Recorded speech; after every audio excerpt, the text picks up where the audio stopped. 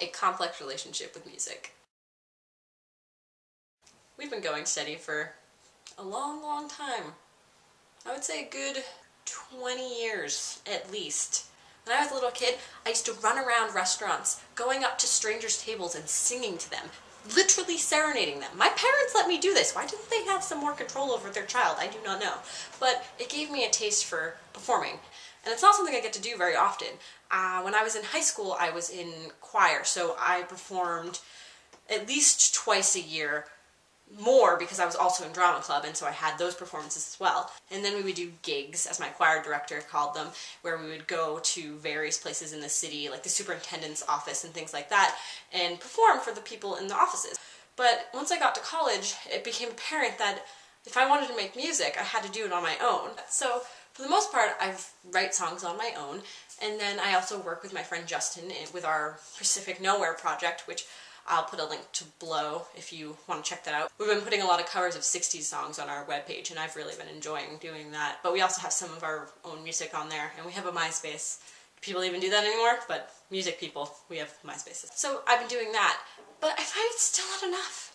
I really miss just getting up in front of people and singing. But it's been so long since I've actually done it consistently that every time I have an opportunity to perform, it feels like the first time. My palms start to sweat, and I can't really breathe properly. And I chug water, and then I have to pee, but I can't pee. And then by the time I'm up there, I'm a nervous wreck. But then once I'm in front of the microphone and looking at the audience and bracing myself for my entrance, everything just fades away. And I'm okay. But the inconsistency really makes every performance a really big deal because I don't know when the next time I'm going to be able to do it is. I'm really looking at this opportunity of post-graduation to sort of reinvest in my musicalness. I really want to invest in a keyboard.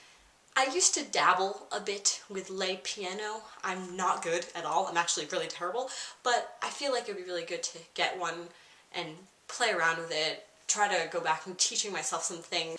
But that's my complicated relationship with music. I don't know if we'll ever get back together forever. I can hope, cross my fingers. I really want to do more musical projects in the future. And that includes on YouTube and also in person. So we'll see what happens. And if you have any suggestions, musical or otherwise, feel free to leave them below. Okay, thank you so much for watching, as always, and I will talk to you later. Bye. Oh, I can't stop sneezing. The weather's been kind of wet and damp, making my sinuses do all sorts of crazy things.